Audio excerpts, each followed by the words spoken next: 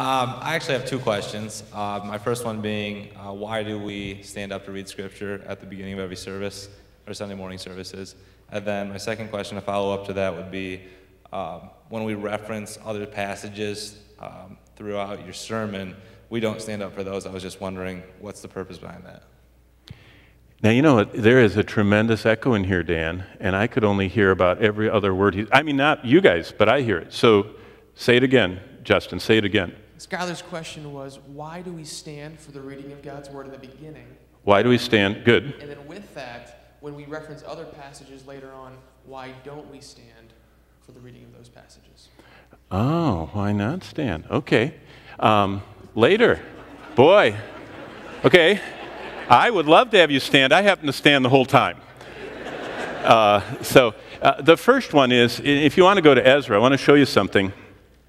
That the book of Ezra, the idea of standing for the Scripture was when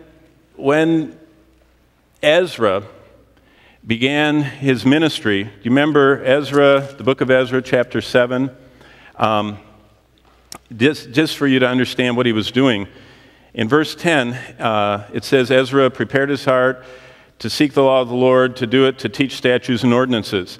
So Ezra became the father of the scribes, got into the teaching of the Word of God. Then, if you go to the next book, Nehemiah, you'll see him when he was teaching the Word of God. Look at Nehemiah. You're in Ezra. Go over to Nehemiah chapter 8. Now this man, Ezra, boy, and it's hard not to explain him because most people, you don't know how important he is. Just that you're holding this thing and reading it is greatly because a product of his life. But look what he did in Nehemiah chapter 8. This man who prepared himself to explain the law, it says in verse 3, he read from it in the open square that was in front of the water gate from morning till midday to the men and women, those who could understand. And then look at verse 5. And Ezra opened the book in the sight of all the people, for he was standing above all the people. And when he opened it up, what does it say? And that began Ezra 8:5, a practice in the church over the centuries that out of respect for the reading of the Word of God. Because, see, this was the group of people that didn't know the Bible. They couldn't even read it because it was written by Moses in Hebrew that was tremendously influenced by the 400-year captivity in Egypt. And Hebrew had begun to be unreadable to them because just like language changes, the actual cursive block letter form, they couldn't read. And then what David wrote after Moses in the Phoenician times, by the time this group of captives, remember, Moses is around the 15th century BC. David is around the 1000 years BC, the 10th century BC, so 15th and 10th. Ezra is here, 500 BC. By 500 BC, 1,000-year-old Hebrew, Jews couldn't read.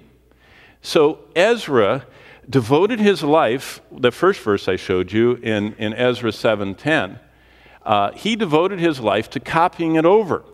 And when he got this whole book, the people couldn't believe that they could hear God speak. And they voluntarily just responded and stood up. And so that concept of standing goes back to the response that God's people had when they got the Bible that they could read. So that's number one, Skylar. Number two, why you don't stand the whole time is because I think it would wear people out. Plus, I watch you guys. You know, people get all settled, and they get their Bible open, and they get their paper ready, and they get their pen ready, and they dig through their purses and find, you know, whatever they're doing. Can you imagine if every time we got a verse, they stood back up? I mean, stuff would fall to the ground, purses would be overturned.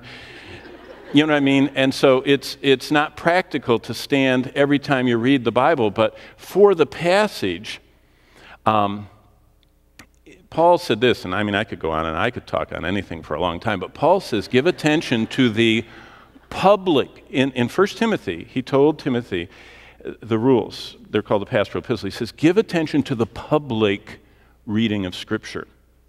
And in the public reading of Scripture, people stood, because what they were doing is, it's just like in Proverbs, it says, you stand before someone that is aged, that you respect. I mean, did your mother ever tell you that when an old person, comes by, you stand up? You don't talk to them sitting down, chewing your gum, looking up at them, saying, mm-hmm. You stand up and you go, hello, Mr. Whoever. And you respect them. So people, from what Solomon said in Proverbs about standing before those that are aged that you respect, and because they were so excited to hear for the first time, those people were hearing God. They just stood in just unbelievably, kind of like as a group. And that began that tradition in the church.